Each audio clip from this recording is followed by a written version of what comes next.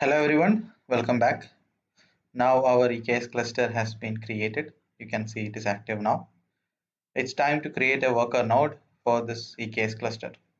So for that, you have to click on configuration. Under configuration, you will see compute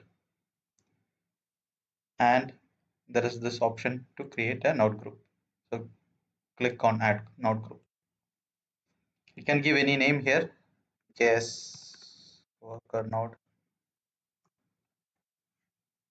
and select a role. Here you need to create a role again like we did for the EKS cluster. So press here for IAM console and let's create a role.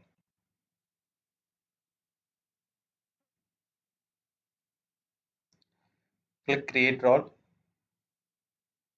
Under AWS services you select EC2, then press next.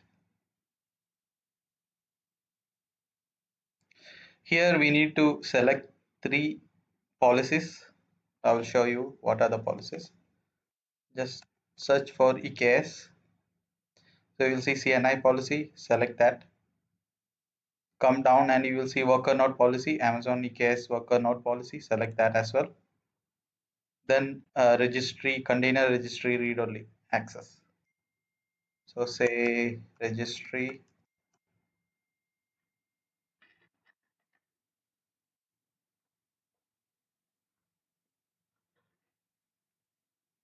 you see read only registry here, select that.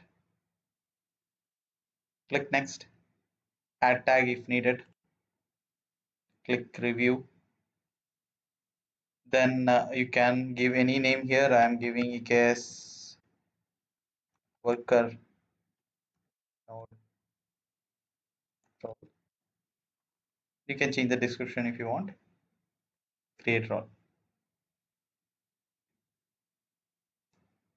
Now this role has been created. Now let's go back to the EKS worker node creation window.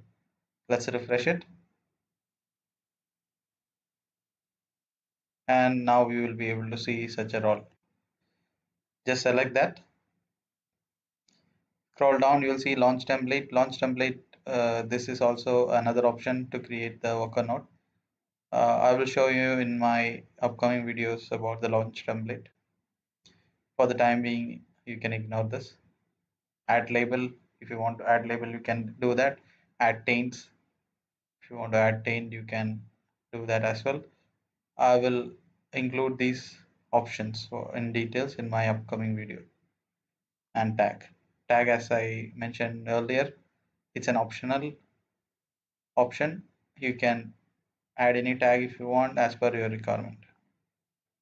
For this video, I'm not adding any of this. I'm just keeping everything default. Click next. Now AMI type, I'm selecting the default one. Capacity type on demand or spot you can get. Right now I'm selecting on demand. In my upcoming videos I will include the option for spot as well. Let's select the Incent type. I'm selecting a T3 small. If you look at this option, you can see maximum IPs is tall. That means the maximum port you can create here it is tall.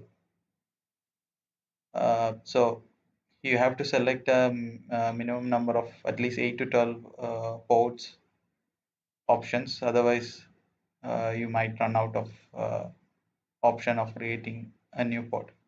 So let's begin with the T3 small.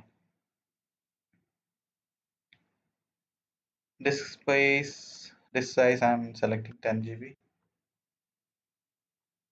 Node group scaling configuration.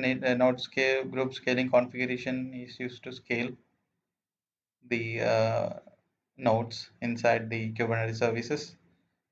It can be any number as you wish. It's as per your requirement. For this video, I'm just selecting one maximum, one minimum, and one decide. And the number of maximum unavailable, you need to mention it here. How many can go unavailable at a time? This cannot go below one, so I'm selecting one. Press next. And all the subnets which were in the VPC when we selected the EKS cluster is displayed here or selected here. You can use it or you can remove any of them as per your requirement. Configure SSH is an option to log into the nodes if you want, but usually from my for my experience, usually I don't log into any nodes directly. I'm using a controller client machine, which I will be showing you in details how to create a controller client machine from AWS itself. This is an EC2 instance. From there, I used to log into all the nodes. I mean, manage all the Kubernetes services. So I'm not going to directly SSH to any of the nodes. So if in case anyone needs access to the nodes, then this option has to be enabled. Now for the time being, I'm not enabling it. Click next. And this is the review option. You can review it and press create.